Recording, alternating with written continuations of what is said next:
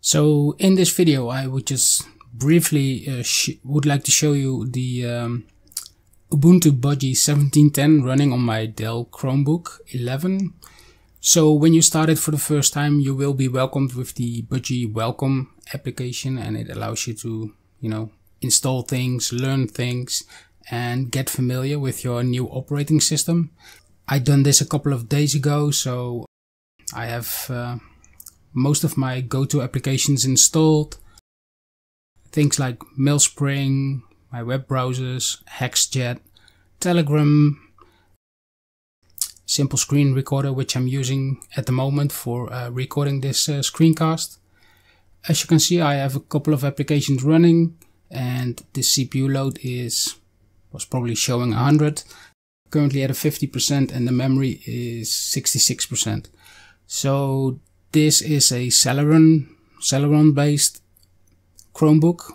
I think it's from 2013, and it has 4 gigs of memory and a 16 gigabyte of SSD capacity. So running these applications is actually no problem at all. I think the system is quite responsive. The browsers work fine. Actually, I'm recording this on my external screen, so it's connected via HDMI, but it works just fine on the internal screen as well, which obviously has a little bit of a lower resolution, and the screen quality is not that good for a affordable Chromebook. The first thing that suffers from a quality perspective is usually the screen. So when I'm at home, I hook it up to my external monitor.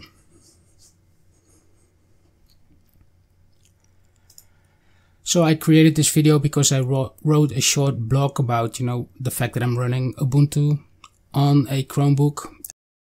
I was running Gallium OS on it first, which is a Ubuntu derivative, so it's also Ubuntu underneath, but I thought it was a bit more lightweight, so I was a bit worried about running, a proper Ubuntu on it, but it works just fine. The performance is quite reasonable. So if you want to go and read the blog, it's at a blog.rooted.eu. I'll link it below. So yeah, so I have these applications running. They run just fine. I have Wi-Fi, the trackpad, Bluetooth, everything working. Straight out of the box after the standard installation. The only thing that I have to do is remap the function keys, but that was quite easy. I found a script that actually does it for you, so I have that linked in the blog post as well.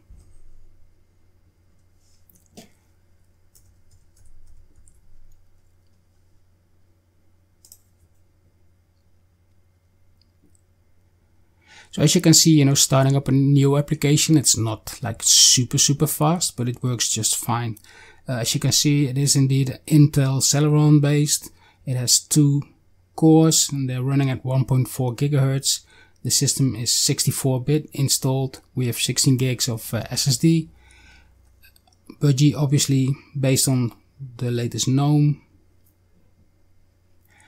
So I just wanted to demonstrate that it is working really well. In this case it has 2 screens, so Telegram is on the other one. The only thing that I would like to add, and I also wrote that in the blog post, is that I'm a big fan of Solus and the look and feel of Solus.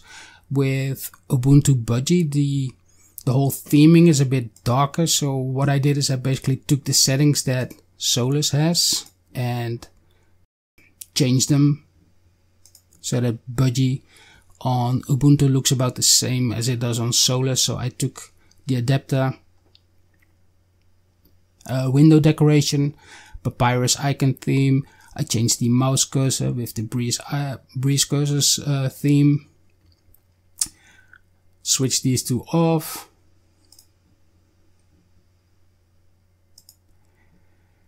And the rest of the settings are pretty much the default. The only thing that I don't like, which I also disabled, is this attach modal dialogues to Windows, which I think it kind of bonds windows together. So if you move a sub window, it takes the main window as well, which I didn't really like, so I switched that off as well. And then for the panel, you know, just the applets that I have running. So I really like this setup.